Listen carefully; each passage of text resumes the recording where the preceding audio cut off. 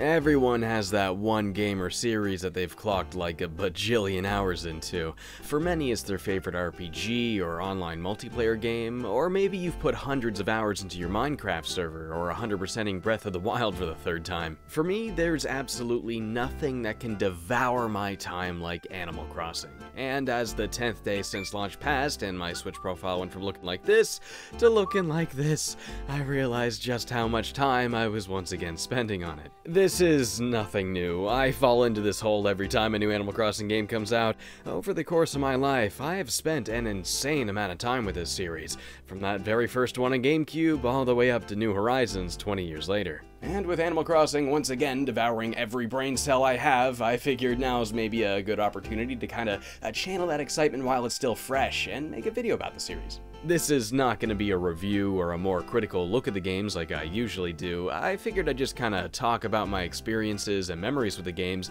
my general thoughts and opinions on each one, and why the series means so much to me. Starting, of course, with the very original Animal Crossing for Nintendo GameCube. Does anybody remember that GameCube trailer DVD? It came with a bunch of trailers and commercials for upcoming games for GameCube, and there was a number of commercials for Animal Crossing that had all these people wearing these big mascot costumes. Kind of a weird way to advertise this thing, but I think this was my very first exposure to the series. Man, I remember it was so unlike anything else I played at the time, where other games had me going on a quest and fighting a bad guy and, I don't know, maybe saving the world. Here was a game that didn't have any of that. Instead, the game was about making friends, making money, and paying for the things in life that you wanted, working towards home payments and completing a museum of bugs, fish, fossils, and paintings. And I think that really appealed to the part of me as a kid that enjoyed making characters simply move around in a non-action context.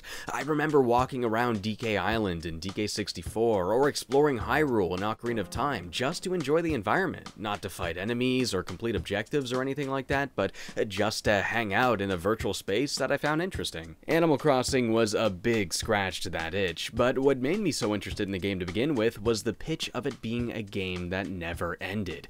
That's what my friends would tell me. This game never ends, it doesn't have an ending, you can play it forever.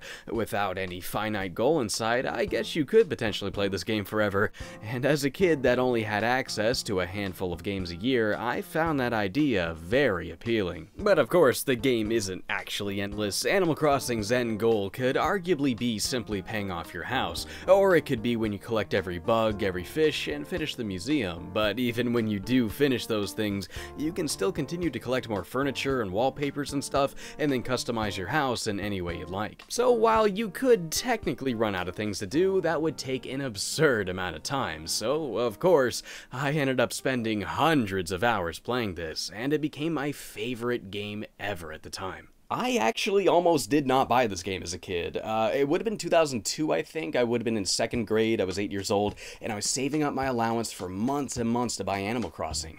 And I go into the game store with my mom to buy it, and then I see Rayman Arena on the shelf, and I got so excited that I saw a new Rayman game that I blew my allowance on it instead. Yeah, my idiot kid brain fell into that brand recognition trap. You know, when you buy something you recognize instead of going through and trying something new to you that would end up being better. Luckily though, I'd end up getting the game later that year, and I can tell you right now, I definitely played this a lot more than Rayman Arena. One thing that was really cool about Animal Crossing is how it came with its own memory card. The file size for an Animal Crossing save was a lot bigger than your typical Nintendo game. It doesn't come close to some other games that annoyingly made you buy one of those huge memory cards, but as far as first-party stuff goes, it was a little bit more than usual, so Nintendo had the decency to package a card with it. The Japanese version also comes with a memory card, but they have a picture of Lloyd on it instead of Rover.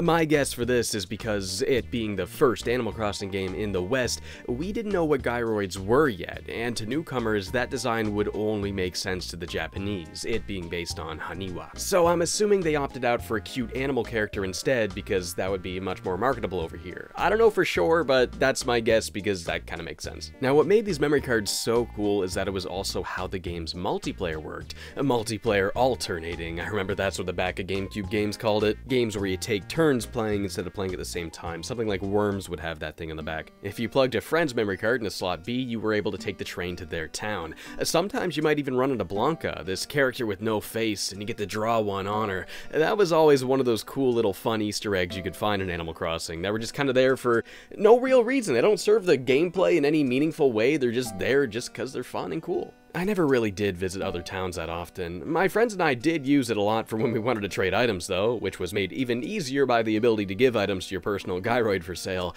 making this the only Animal Crossing where you can trade bugs and fish, as far as I know. There's one of those weird little one-off features that was only in the first game. Lloyd, your personal gyroid. He'll save the game and do other functions for you too. Yeah, remember when you had to run all the way back to your house to save? What a pain in the ass that was.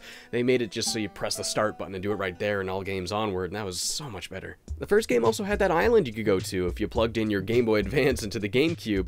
Man, I kinda miss when Nintendo had all of these weird bonus features for players that did that archaic hardware malarkey. But you know, if they did that nowadays, you'd just get people whining, Nintendo just had to lock away features behind arbitrary paywalls. There's no way I'm gonna buy another device just to unlock. It's like, whatever, bro. Like, plugging in a Game Boy Advance to your GameCube and getting a bonus for it was like the coolest thing on the planet. Ooh, the e-reader. That's a whole can of worms in itself. I wasted 40 frickin' bucks on that thing back when it was brand new, and I barely got any use out of it.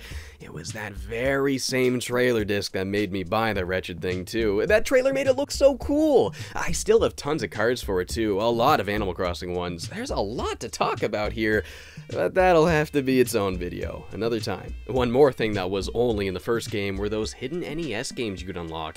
Man, I played so much of two-player balloon fight in Animal Crossing when I was a kid. There was a lot of different ones of these, and there were so many different ways to unlock them, too. Here's another thing I love about Animal Crossing. There's always so many different ways to get stuff. You could browse the shop for furniture, or you could do favors for your villagers and try your luck getting a reward. Or you could play games with villagers that built igloos in the winter. Oh my god, anybody remember how you could obtain that placeholder item that was not meant to be in the game this way?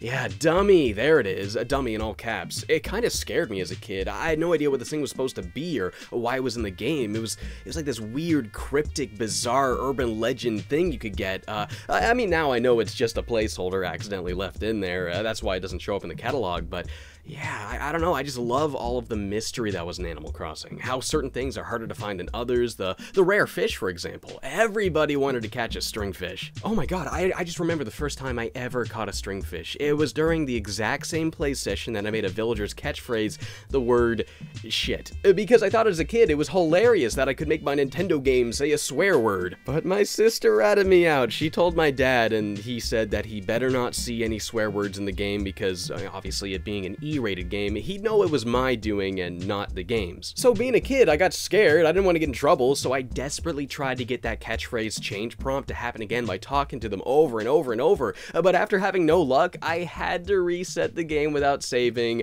resetting the catchphrase, and losing that stringfish. I was so pissed off. Yeah, I was like so obsessed with this idea of finding that rare thing that nobody else could. At the time, we were super young. It was like 2003 or 2004 or whatever, so we didn't really think about looking stuff up on the internet yet. Instead, all we had were tall tales from the playground to learn how to get the coelacanth. Yeah, you gotta get it in the ocean, but it only appears when it's raining. I remember my friend Robbie made up this whole story about a rare fish called the brownfish, a fish that apparently wore a Mario hat. It could only be caught in a certain acre on a certain day during a certain minute of a certain hour. Why would it be so specific? That makes no sense. Nintendo would never do that. But nah, we didn't question it. We were kids. We all believed that big long story on how to unlock Luigi after all. We believed it because it was interesting, because we wanted these ridiculous obscure secrets to be real, because they were fun and exciting. I think that's a huge part of why this game stuck with me, come to think of it, you know, because of all those little secrets and details that sound like somebody at school made it up. One time I reset the game, but I didn't get Rossetti. It was his brother Don, who's super rare, and he wasn't mean at all. He was actually really nice. That was a real conversation I really had with somebody when I was a little kid, and they did not believe me. And the fact that they had every reason not to, because Don Rossetti sounds just as made up as Robbie's big dumb super rare fish, that's kind of amazing. Every kid that played this thing came away from it with at least one story about a cool little thing that they found in it. Then there was the kids that really picked the game apart with a fine-toothed comb. I remember a friend of mine had Action Replay and used cheats to do all sorts of crazy stuff, going out of bounds. I remember when I used it on my file though, I got this error message from KK telling me my data got corrupt and I had to format my memory card, losing everything. everything. I was devastated that I had to lose my Animal Crossing save. There were no other games I put that much time into as a kid. It was so much worse than losing any other file. It wasn't like getting all of the stars in Mario again or beating Zelda again. No, it was like my town, my villagers, my house, my money, all of which I worked so long for, disappearing. It stung really bad. But if anything, it was a reminder of why I loved Animal Crossing. It was a really satisfying experience working towards everything. There's something really empowering about tackling a giant number like that and then finally feeling like you're in total control of your own life from then on. But as much as I loved the original Animal Crossing, there are a lot of archaic little things that make it hard to go back to. The inventory screen, for example, it's really clunky by comparison to the newer games. Takes forever to organize and sort through your items. Even switching tools takes way longer than it should. I guess it's just one of those series where most installments feel like an upgrade or an overhaul to the same kind of idea, rather than a totally new type of experience like other Nintendo series do. But I mean, a bigger and better Animal Crossing sounded amazing. When I saw those screenshots in Nintendo Power for the very first time, I lost my mind when I saw you could wear glasses and hats now. Just that alone gave me a really good idea of how much freedom you're gonna have in this one. Animal Crossing Wild World. Now here's the big guy for me. I've probably put more time into this game than any other single video game in existence. I wish I could see my playtime for when I was a kid. The hour count must be well into the thousands. Unfortunately, my dumb idiot teenager self sold it when City Folk came out, thinking I won't need the old game. I got the new version. God, I wish I didn't do that. My save file was nuts. I had every bug, every fish. I completed the museum. I almost had the damn catalog maxed out. Saying that you've 100%ed an Animal Crossing game is something that only a crazy person should be able to say, but I'll tell you, grade 5 James actually came pretty damn close. Now, of course, a big part of why I had such a ridiculous playtime was because of the game's portability. Every weekend morning, I'd sit my butt on the living room couch, I'd watch Teletoon and YTV while playing my DS, and if I didn't have a new DS game to play at the time, I would always go back to Animal Crossing, because it was a really easy game to pay attention to while watching television. I could grind for fish and bugs and bells while watching reruns of Fairly Odd Parents, What's with Andy, and etc.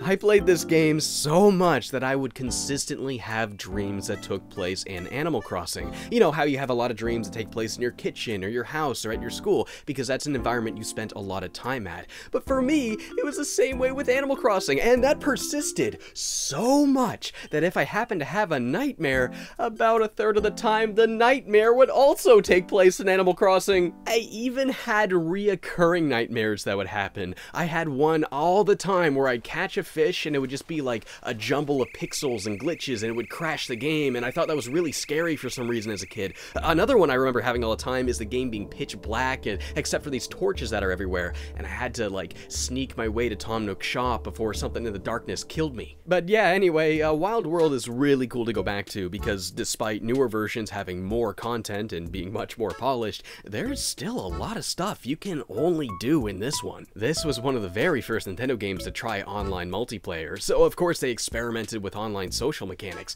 I remember you could write messages in a bottle and they'd show up on other friends' beaches. It was so cool! However, the greater multiplayer was pretty unintuitive. It was so stuck behind friend codes, and I didn't really know many other players with the game, so despite how promising it sounded, I never got all that much out of it. It seemed like it was only for players that already knew each other, where I was much more interested in playing with random people in the way that you would in Club Penguin or Habbo Hotel. I thought it was going to be a cool social game like that, but it just kinda wasn't. Then there was Nook Bay. This was a site that was created in light of the game's use of online, where you'd bid your bells on items from other users, just like eBay. Anybody remember this site? I remember I met a dude that I still talk to sometimes on there. I was gonna sell him a Matryoshka, but the deal never ended up happening for whatever reason. But despite that, the two of us kept talking, and we hit it off and became friends online. And with New Horizons out, I thought it'd be fitting to finally make that exchange all of these years later. We actually did this. I finally brought the guy his Matryoshka, and he finally paid me that 100,000 bells. Over a decade later. and that Nook Bay deal has finally been made. Shout out Nathan, he downloaded me the James Bond theme from BearShare because I couldn't figure out how to do it as a kid. Another big new feature this one was that second screen. It was taken advantage of by always showing the sky. You could get a quick idea of what the weather was like this way, but there were other features as well, like making constellations and shooting down balloon presents and UFOs. Oh my god, remember when they made Gulliver like a space alien for no reason for 2 games? That was weird. Every game always had a different method of getting the golden axe, but in this one it was especially strange.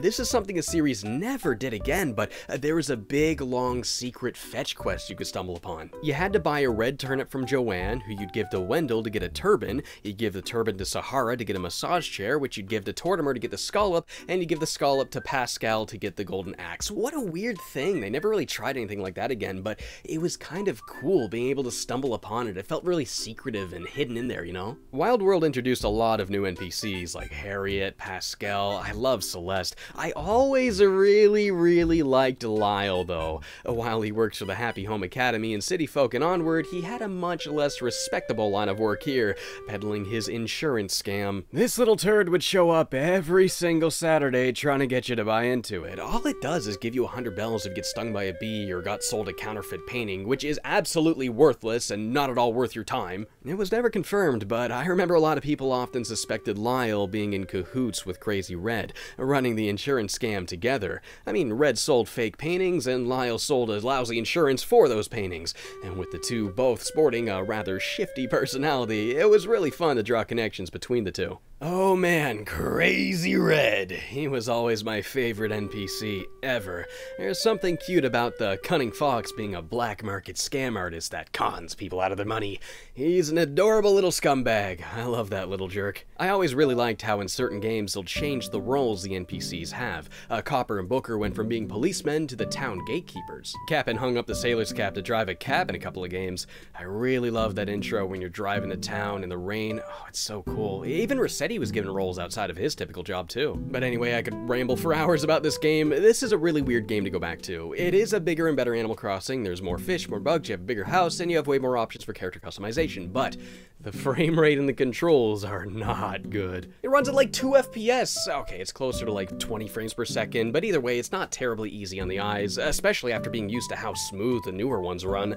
And those touchscreen controls, while they were great for the inventory, are a really weird way to play the game. Though I do remember using it a lot for fishing because it was just really hard to aim where you're going to cast with a D-pad instead of a joystick. There was also a number of aesthetic changes they made in Wild World that definitely stuck around. The new sound effects they made would be used for the rest of the series, and the more acoustic direction of the game's soundtrack would become the standard for games to come. The next game in the series was City Folk, and this is where I find a lot of people fell off the series for a little bit. It was hardly even a new game. It was practically just a port of Wild World to the Wii with a handful of new features. I don't know, the whole city thing, it didn't really add all that much to the gameplay, but I did really like all of the quality of life improvements made over Wild World, like being able to cycle tools with a D-pad. That was a godsend. And of course, there were some tacked-on motion controls too, you know, every Wii game had to have that, but they were optional and rather unintrusive, like having the option to flick the Wii remote to cast your line instead of pressing the A button. Oh right, they freaking got rid of being able to ready the net to walk slowly with this one, which was a baffling decision that made catching bugs all the less comfortable, probably to better fit the optional gesture control, but either way, it's still a stupid decision. Well, at least navigating menus with the Wii cursor was, and still is, quite seamless. I prefer the touchscreen like in Wild World and New Leaf, but this is still a quick and handy way to go about it. Also, this is the only Animal Crossing game before New Leaf where I still have my old save file. You can tell I was really into Chrono Trigger at the time for whatever reason. But yeah, there's not really much to say about City Folk. It's just kind of a weird half step between Wild World and New Leaf, and while I did enjoy it similarly to Wild World, I didn't play it nearly as much, and it was also sort of the game that made me stop and think to myself, if I'm gonna buy another one of these games, they're gonna have to make more substantial changes than this. And I guess my hesitation was met with just that. New Leaf. This was the next step forward, not a half step like before. Instead of just being the same game again, but with more content, they really took a step back and kind of changed a little bit about what it means to be an Animal Crossing game. You are now the mayor, giving you way more control over your town, being able to install bridges and other things to improve it overall. What was once a game about becoming independent and creating your very own home became a game about community. community, organizing a living space not just for you, but also for others to enjoy as well. And I'd like to imagine that theme of community most certainly bled into the multiplayer, which now had competitive activities for people to engage in. The multiplayer was also made much more accessible and was heavily improved overall. This was the first Animal Crossing game that I actually got a lot out of the multiplayer. It was that weird time in my life where I just wasn't really doing anything for a year. It was probably a year or two before I began YouTube. It was after I graduated high school, but before I began film school, so it was like that year gap between graduating and starting college.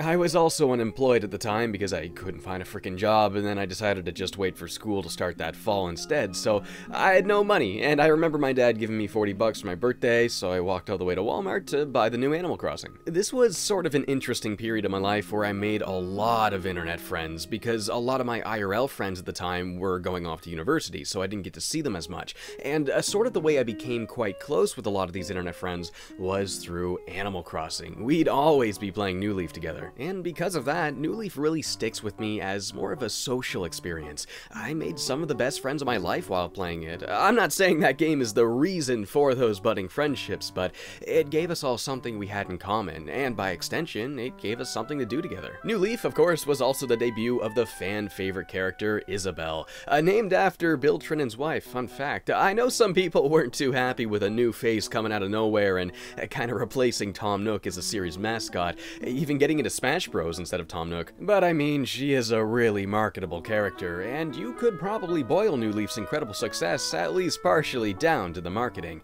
New Leaf was the game that transformed Animal Crossing from one of Nintendo's little brother series into one of their elites, becoming one of their most successful franchises. I guess that's kind of why we got so many spin-offs after New Leaf. But I totally understand the longtime fans that grew up with Tom Nook instead and felt a little bit betrayed by the sudden shift in character focus. She is adorable and lovable and sold millions of copies, but I wouldn't blame anybody who got sick of seeing her everywhere, in the same way that I got very sick of seeing Frozen on every Band-Aid box I walked by, right? New Horizons brought Tom Nook back into the hot seat, which I'm sure had a lot of people happy. Isabelle still has a major role, but Tom Nook is once again the head honcho running the show. This dude seriously doesn't get enough credit. I know so many people like to make fun of him and clown on him for, he's so greedy, he gives the players insane amounts of debt. How many landlords and debt collectors do you know that give you zero interest, and then tell you don't even have to pay it off if you don't want to? This guy's a goddamn saint. What are you guys talking about? I'm drowning up to my eyeballs in student debt. If I got a letter saying I didn't have to pay that back if I didn't want to, I'd be ecstatic. And yeah, he forces you into debt in that first game, but this old Tanuki's learned to be less pushy in recent years. I think it's just kind of one of those, oh, Navi's annoying kind of recurring jokes that people still say all these years later, even though it doesn't necessarily apply anymore. I didn't even realize why his name was Tom Nook until like a year ago. I felt like an idiot not realizing this my whole life. Because, you know, Tom Nook, Tanuki, you know, I'm sure I just blew someone's mind out there, but most people are probably like, yes, James, yes, that is it. That is why. Animal Crossing's always had a wonderful cast of characters. The reoccurring NPCs are all great. Blathers has always been a favorite of mine, mostly just because I really like owls, and the way he gets flustered and babbles about everything is really adorable. Bob and Punchy, they were always my two favorite villagers ever since the first game.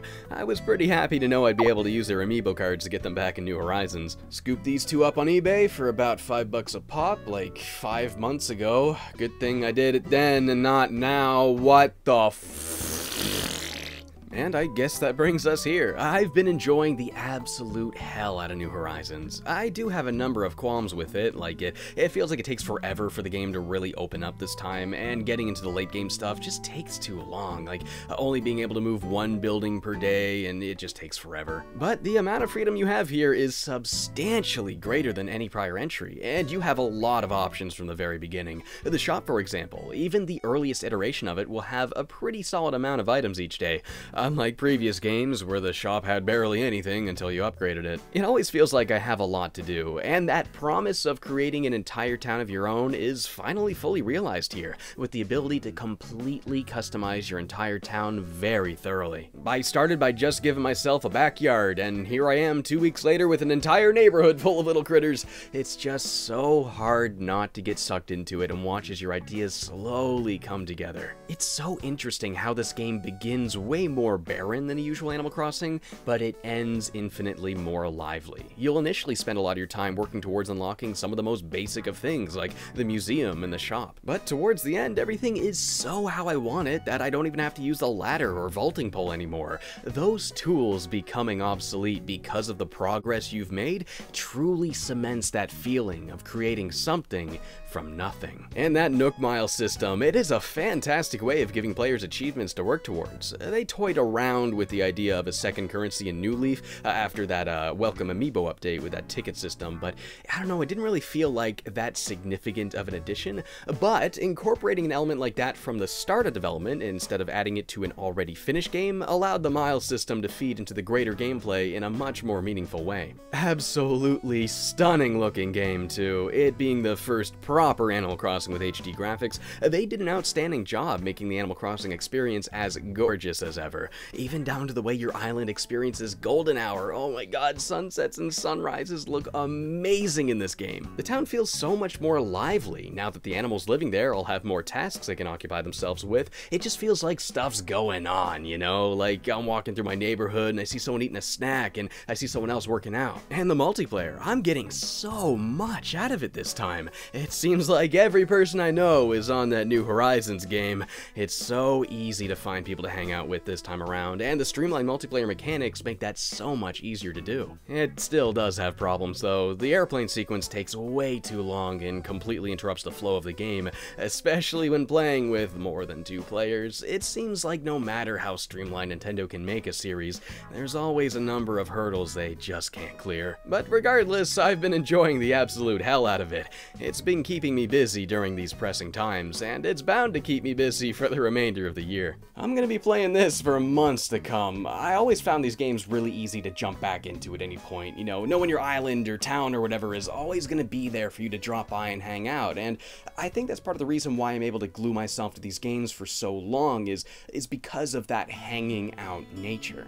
It's a game that doesn't really require your utmost attention. You don't have to concentrate on beating a level or fighting a boss. You can take things at your own pace, so it's really easy to play in the background when talking to friends or listening to podcasts or watching movies. And that's just really comfy, you know? In the same way I clung to a Winnie the Pooh plush for its warmth and comfort as a child, I guess I now kinda do the same with Animal Crossing as an adult. But I suppose that warmth and comfort is formed by very different reasons here. It may be cute and cuddly in a very similar fashion, but it's the empowerment of being so in control of a space of your very own, being able to tackle all of the obstacles of adult life like it's nothing. Video games can empower us, even in ways we never really expected. They can make you feel like a badass, you know, defeating villains or surviving the apocalypse and saving the world, but sometimes it's the lesser exciting, more realistic hurdles in life that we feel the most powerful in overcoming. But I think that's just one of the many reasons people love these games. There's so many details to any given entry, so many nooks and crannies that not every player is going to stumble upon. There's a lot of things I wish I could talk about, but there's just so much of it that mentioning it all would be impossible. But with that said, I hope you guys enjoyed hearing me ramble about the series. I don't know if I really said anything of substance, as this wasn't a usual type of video that I typically do, but yeah, I don't know. I just really love Animal Crossing, so if you don't mind me, I'm gonna go catch some tarantulas. Bye.